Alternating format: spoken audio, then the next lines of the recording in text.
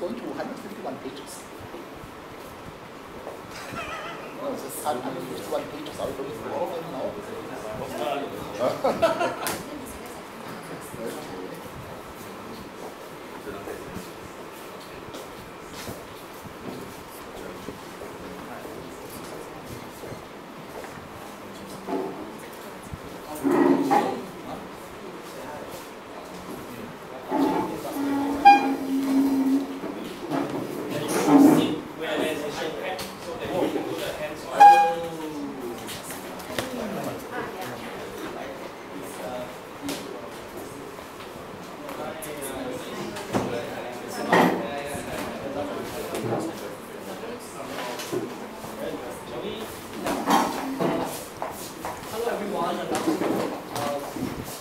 Thank you for spending the time, your precious afternoon here. And I think our speaker today needs no introduction. I think it's more focused by the MC as well as really recently just got this UNESCO award. And I think he also recently became the author of 2 e-books. So if you want to find out more about the simulations of gravitation as well as SHM, please for him. So without further ado, can we invite Okay, so very quickly in this 45 minutes we will do a lot of hands-on, minimal talking. So this concurrent session aims to talk about something we coin as progressive mathematical modeling building process. Okay, and today with me will be Jimmy, who will be co-presenting some of the materials we've done in the schools. So to lay your fears to rest, we have tried this with real children, JC1, JC1s. Huh? Yeah, JC1. So the response we get is not too bad, it's quite encouraging. Okay. So this is this happened I think last week. So UNESCO give away this award for pedagogical innovation. So again, I'd like to assure you that we have strong endorsement from people around the world. So, except for locally, it is harder to get traction. Okay, so what is this open source physics at Singapore all about? We are a collection of simulations, tracker, video analysis that we host in this website. It is called the iwanttostudy.org. Okay, so you can click on the website. Incidentally, it's a personal server, it doesn't belong to MOE. But for reasons that you do not need to know, it is better to host it on your own so that there's greater ownership definitely. And you don't have to write every monthly report to report up. Okay. So this is a website where we have the older Java and JavaScript. JavaScript is basically HTML5. What it means is it now runs beautifully on your handphones, even if your handphone is very small. Okay, and it also runs on Android as well as iOS. So we were inspired by this thing called the tracker software.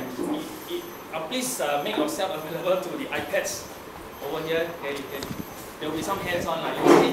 You will utilize the session a little bit more if you can play with the iPads. Okay, so we are inspired by Douglas Brown's work. He is a professor in the States. So he made tracker. So we took the same idea as the particle model capabilities in tracker, and then we built it inside the simulations that we made. Okay, so Jimmy will demo some of the affordance of our mathematical modeling in the gravity ebook. Okay, so he will give you a more grounds perspective on the lessons that he tried to do with the students. Okay, so I need you to do certain things first. I just can hold them first.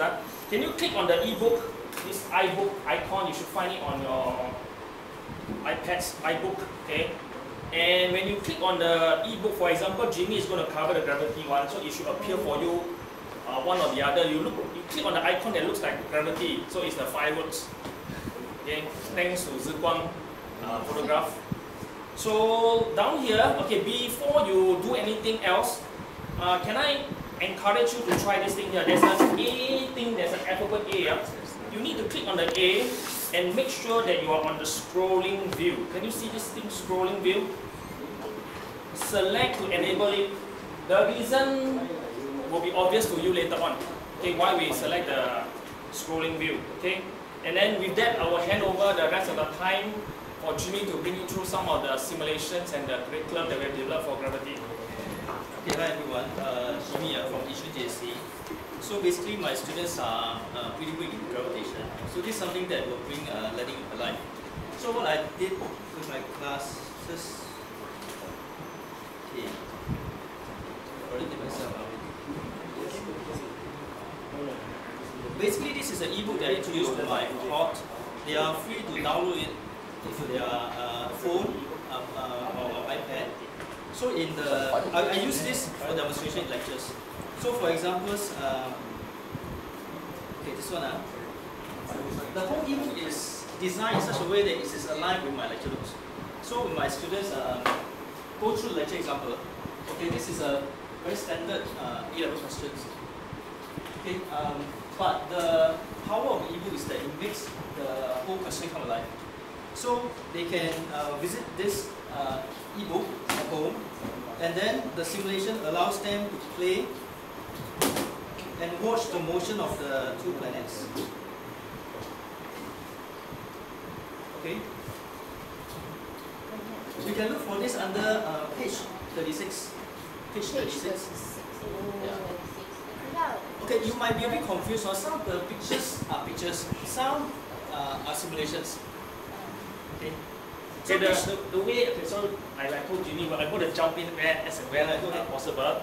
Okay, now we have changed the pictures to only have pictures. In other words, you will not see any of these buttons that look like you can press on it. So pictures will be pictures. Like I said, we try this out with real students and real teachers. The feedback has been taken and we find a new ebook now. So you won't have the problem that Jimmy mentioned that they look identical. Or you just look for things that have buttons. Those are the things. So this shows the motions of the two masses having a common center of rotation.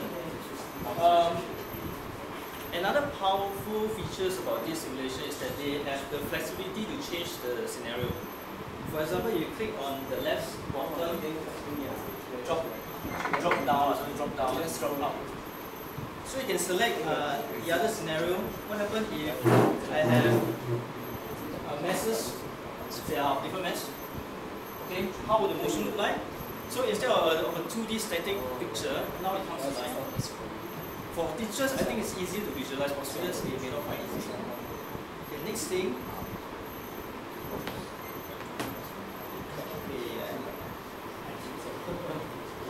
Okay, there are many other simulations, but I just jumped to the one that I find most useful.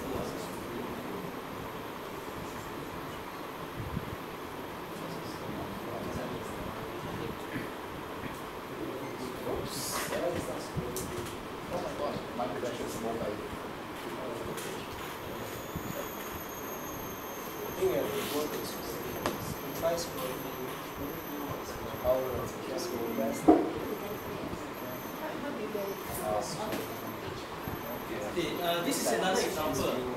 Usually when we teach about the field graph and the potential graph, students find it difficult to understand why the graph looks like that. Okay. So this is one of the simulation. The mass over here is the source mass. So there's another point mass over here. So they can move the point mass by pressing on the point mass and drag it. So when they drag the point mass, simulation will start to plot the graph. Okay, so the graph will be plotted. So as you slowly move the point mass around, you can see how the graph looks like.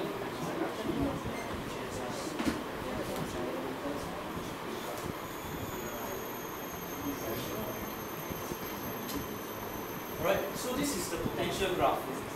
It is negative, right? And the shape looks like this. Now I'm going to talk about the modeling feature. What happens if the students would like to try out different equations? So this graph is based on Gm over R. Negative Gm over R. What happens if the students decide to try out different formulas and see how the graph look like, they can actually key in the formulas over here. Okay, or they are already predefined formulas. So for example, 6.67 is G, right? So Gm over R squared. What happens if it's a Gm over R squared equation? How would the graph look like? If you click on this, the blue color represents the model graph. So they can see that it's not this equation. Okay, they can try and look at the different graphs. So the whole idea is for them to explore on their own, try out different equations, and learn the concept. So firstly, I use it for demo. Secondly, I let them download the ebook and try out at home. Thirdly, we try to encourage them to try out the modeling feature. But to be very frank, the modeling feature is not something easy. Firstly, the student must know the concept of permutation. Secondly, they must be able to understand the computer language. Yeah. And thirdly, linking this to the concept. So for YJ, I didn't roll this out to my whole cohort because I don't think everybody can understand this. So I will try with my the top students. Okay. It's something to stretch them further, to deepen their concept. Everyone gets an iPad. No, sorry. They don't get an iPad. Yeah, if they have an iPad, they can download it. If not, they use their smartphone. Yeah. Which means on my normal iPhone. You just have to download the. Okay, if you're using Android, I think you need to download the e-hub. So iPhone okay lah. iPhone's fine. You can download the into your iPhone. Okay, you can access. You can even play simulations on your iPhone. So it's something that you can learn on your own, on the MRT, whatever. What about students who don't have smartphones? Correct. If student doesn't have a smartphone, they can still play this on their laptop. What's the title of it? Gravity. Gravity. So I should be able to. Yeah, under ebook Gravity.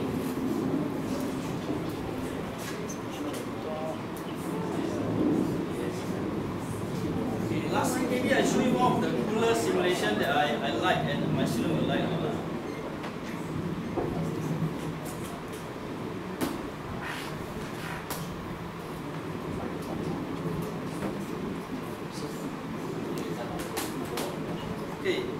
We are all JC teachers, right?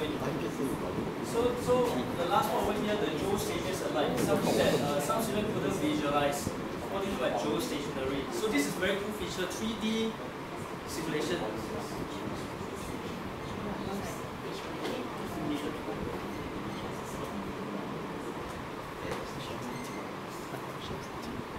Okay, I think if you go to page 199, you can find the simulation. So when you click on play, you can see Earth and the Joe series satellite. So this gives a very clear visualization that the satellite stays above the same point on Earth all the time. I'm not sure whether you agree. You can see it again.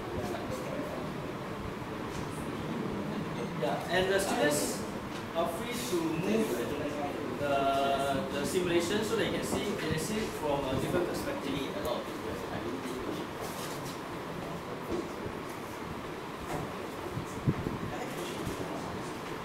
Okay.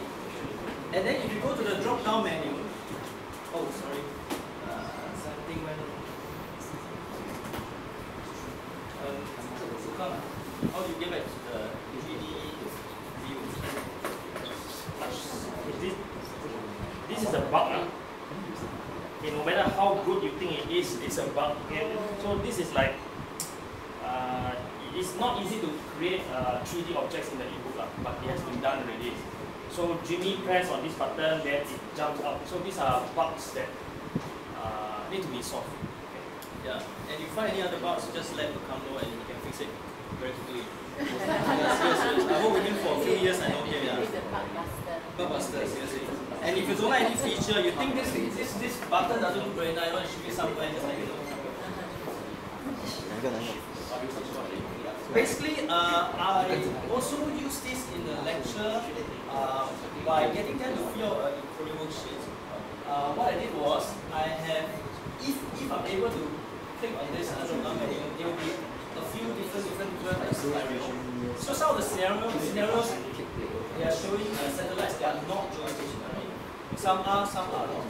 So I want them to reason whether it is not, and why is it not. For instance, one of the satellites is much nearer to Earth. So in that case, the period will be much shorter. Then you will not be staying above the same point of Earth all the time.